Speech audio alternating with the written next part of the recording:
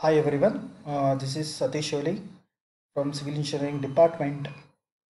Today we are going to see an intake structure, and this video is in second part of my intake structure video. Previously you have seen what do you mean by intake structure, the different types of intake structure. Okay, so this is a one part of a simple submerged intake structure over here, so that we are going to see it. Okay, so previously you have seen various types, see lake, reservoir intake, river intake and canal intake. So this is a continuation of those intake structure itself. So today we are going to see regarding a submerged intake structure. So it's in simple concrete block or in rock filled timber supported by grub, okay, to the conduit, to that drawing pipe itself, okay, to the conduit itself. And the sump tank is being generally, you can see here the sump tank is being generally constructed on the shores of the river, and you got an intake over here. The conduit is being supported by crab. It may be of concrete, okay, maybe of an cast iron itself, and and it is being covered by a screen over here. You can see here we have got a screen which is being covered, so that the debris should not enter the intake structure itself. So this is in a river or a lake. Okay, so this is an intake and this is in some well. Again, what he says, so it is generally constructed above 2 to 1.5 so that the silt should not enter. So this is a little bit higher from that low level itself, around say 2 to 2.5 meters above.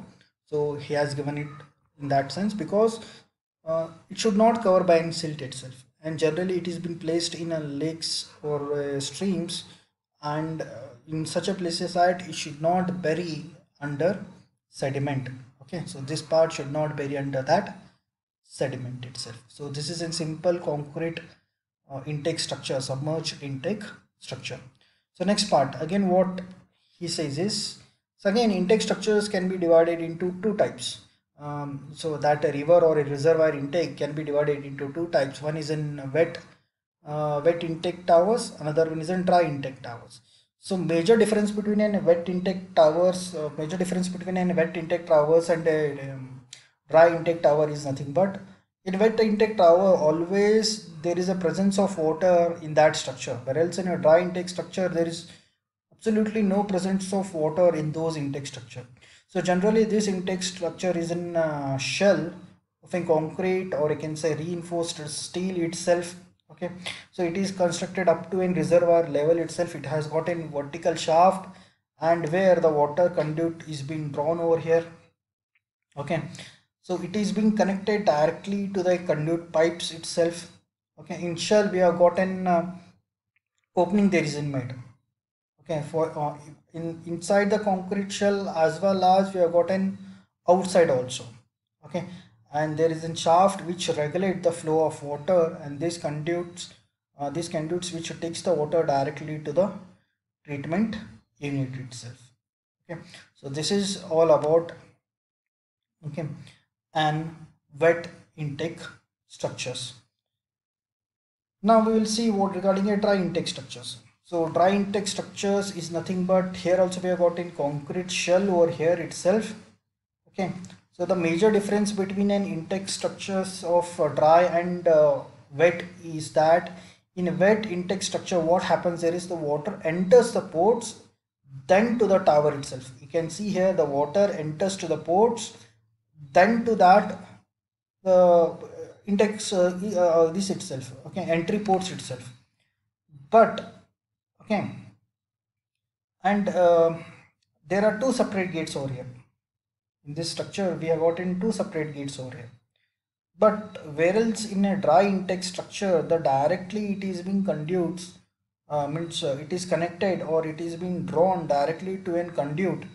Okay, and the gate is provided at that entry port over here itself. Okay, so when the gates are being closed, there is no water inside that intake structure. So this is a major difference between an river intake, an wet intake as well as an dry intake itself.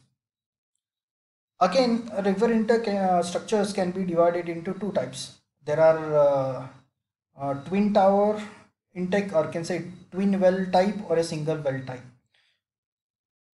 So the difference between those are nothing but here there are two wells which are being constructed. Okay, so in single there isn't single well over here itself. Okay, so most the twin tower wells are used especially in Karnataka itself, in alluvial river itself. Okay, especially in the Krishna river basin, especially in Belgaum district itself. So you can see easily, you can see on the river of Dudh Ganga, Ved Ganga, when we travel from Nipani to Kolhapur itself, you can find twin tower wells itself. You can see in near Hidkal Dam also. Okay, so generally the typical structures consist of an intake well, an intake pipe, and a jack well itself. Okay, it may be built of concrete or a masonry structure. A structure rises above that of an HFL level. That's in high flood level itself.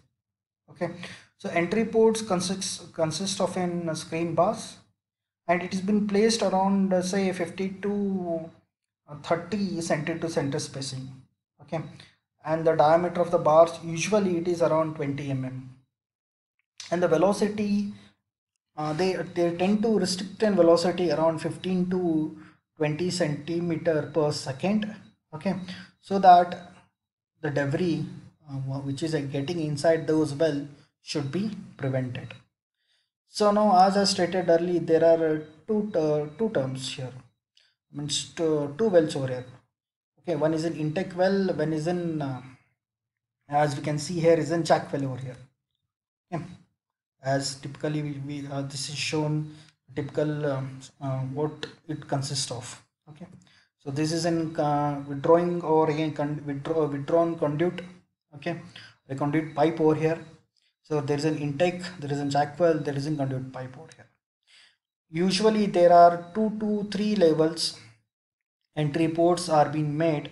Okay, so that water can be drawn in case of an low stage, when during a summer season when the water level drop down, the medium stage, okay, as well as during a high flood level. Okay, you can make a water enter in that, so they can be made into 3 stages.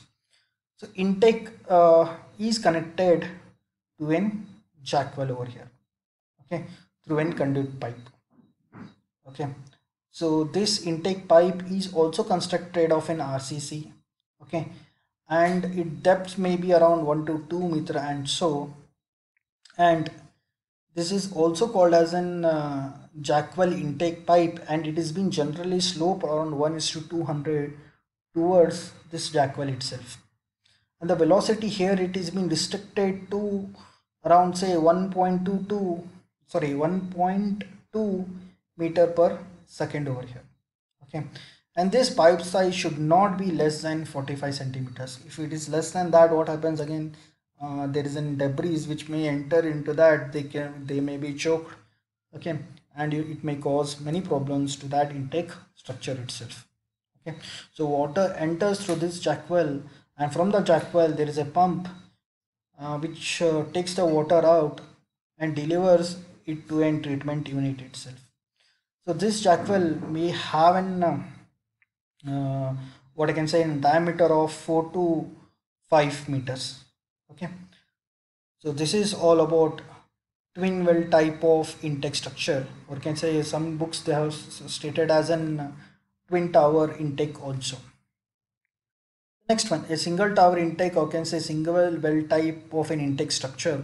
So as the previous case, there was an additional structure over here, but now there is no additional structure over here. Okay, and in what you can say twin tower intake, one is in the riverbed, another one is on the shore. Okay, so this jack well is always on the shore itself. Now with the single type structure, this is constructed near an weir itself. Okay, where you tend to store the water and you tend to rise the water level. Okay, it is generally constructed near the sleeves itself. Okay, or near the weir itself. Sorry, the sleeves. It is generally constructed near the weir itself. Okay, and where the water is being collected and it is being taken to in canals or to in conduits. Okay, and the necessary where you want to supply the water, you are going to supply it. Here it consists of a single jack well over here. There is no intake structure, only we have gotten jack well over here. Okay, and this what it does, it eliminates a separate arrangement regarding an separate intake wall, or again an intake pipe over here, which is necessary to connect both the towers or twin wells itself. Okay, one for an from intake towards an jack well over here, as we have seen here. It has been there is a conduit which connects this intake towards that jack well over here. So these two are eliminated over here. Okay, in this case these two are being eliminated. So we tend to make some entry ports over here, and for that entry ports what we do, we place some screen bars, okay, to remove those debris and all. So water directly enters to this jack well, and from where the water is being lifted up over here. And it should be constructed where there is less sedimentation. Okay, and normally what happens here is, in this tower the sediments are tend to settle down at the bottom over here. In the bottom we call it as an silt zone over here. Okay, where those sediments tend to collected over there, and the water has been, again the water has been lifted up, and these well need to be cleaned up periodically. It is necessary to clean up these well periodically itself. Okay, so this was all about in single well type of an intake structure. In some books they have called it as a single tower intake structure. Okay, so here we call it as a single well type of intake structure. So thank you very much. This was all about intake structure in for that first semester, that is 18 CV 46, it's in second model, and for 17 CV 64, it is in fifth model itself. Okay, so thank you very much.